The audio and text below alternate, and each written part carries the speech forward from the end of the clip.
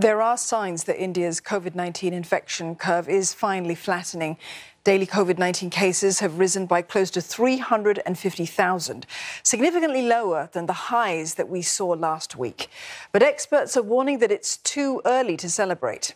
The head of India's main health agency says most of the country should remain under lockdown for up to 8 more weeks.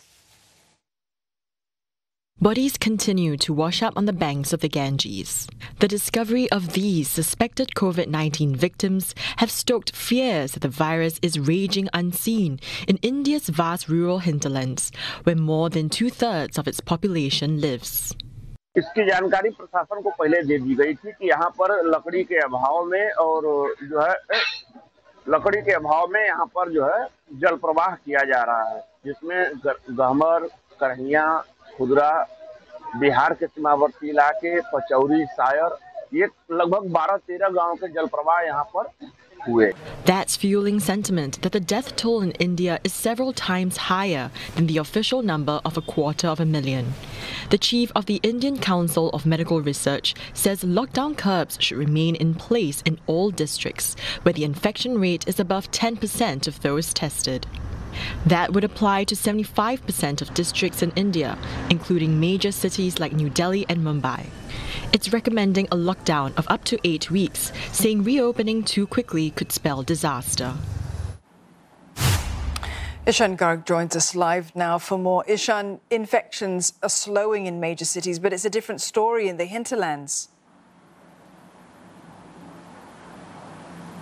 Absolutely, and what's the most concerning part is that there is just absolutely a severe lack of data from these rural areas, because these are the places which do not have adequate testing centers, they do not have adequate medical facilities, and to make things worse, there is a massive population that lives in these villages. About 70% of India's population actually lives in villages and not India's cities, and these are also areas where there is a massive problem of scientific illiteracy. So I've been speaking to doctors and health experts who are saying that a number of people in these villages are not able to diagnose their symptoms or even understand if they've got COVID-19, leading to issues such as late admission into hospitals if they're even lucky to get one. And the damage in rural areas COVID-19 that's doing right now is absolutely going to be massive. But unfortunately, because of a lack of data, there is no clear understanding of really how bad the situation is. Now, there are several non-government organizations which have taken the initiative